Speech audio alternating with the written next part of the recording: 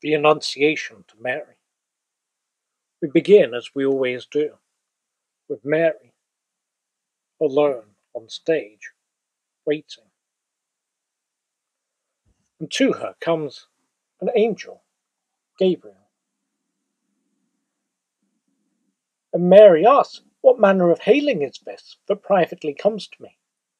For in mine heart a thought there is, the tokening that I here see." And Gabriel says, "Nay, dread thee not, thou mild Mary, for nothing that may befall. For thou hast found all sovereignly from God a grace above others all.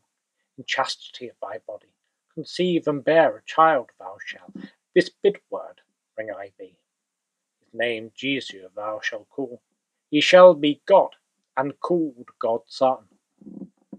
Mary looks at the angel. "How should it be, I thee pray, that I should conceive a child?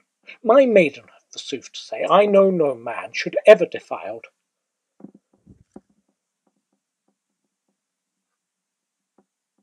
"The Holy Ghost in thee shall light, high virtue shall to behold, holy birth of thee so bright." Now those are the lines from all of the most recent productions, the ones held in common by each. And they present a rather stark narrative, with Mary told that she's going to give birth to Jesus and barely accepting. Her concern is simply her virtue. But we might look at some of the descriptions from the play. What other people say of Mary.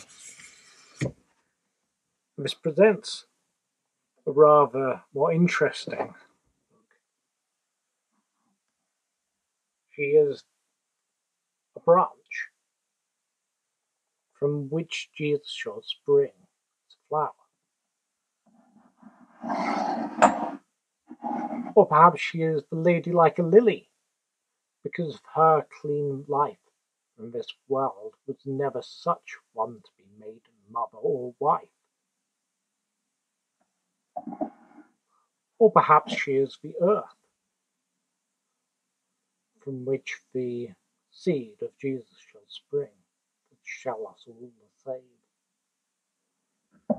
Or perhaps one of the other descriptions of her is meek and mild. But these are all descriptions of her. Things for her to react to wait for. There's another possibility. In the Middle Ages, Mary was often presented not as an empty vessel waiting to be filled, but instead as a shrine. And in that shrine was the whole world, heaven and earth in a little space. It opened, contained all the possibilities. And at the end of the play, she sings. She sings a song of hope for the future, of the strong, of the rich cast down, of the lowly raised up high. And all these prophecies fulfill her, are about to be enacted.